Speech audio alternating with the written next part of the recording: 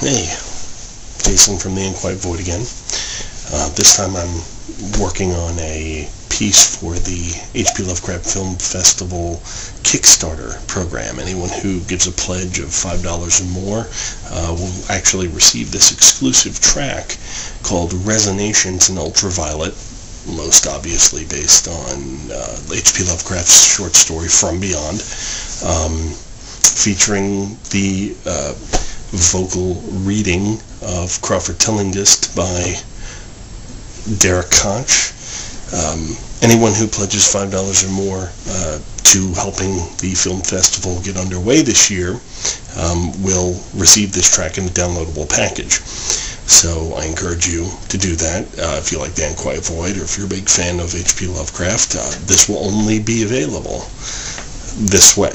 So dig deep, pull out that $5 and, let's get that H.P. Lovecraft Film Festival going this year. So I just wanted to give you a little actual taste of the piece here, sort of a tease, maybe get people interested in throwing out that pledge. As you can see behind me, I've got the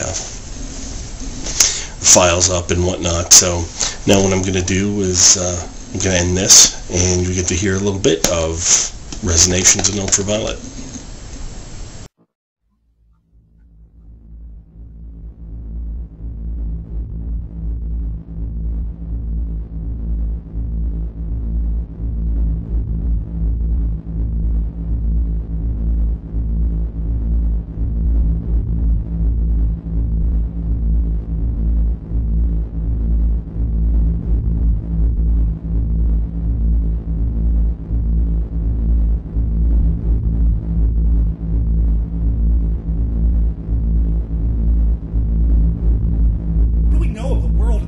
About us. Our means of receiving impressions are absurdly few, and our notions of surrounding objects infinitely narrow. We see things only as we are constructed to see them, and can gain no idea of their absolute nature. With 5 feeble senses, we pretend to comprehend the boundlessly complex cosmos, yet other beings with wider, stronger, or different ranges of senses might not only see very differently the things that we see, but might see and study whole worlds of matter, energy, and life, which lie close at hand yet can never be detected with the senses that we have.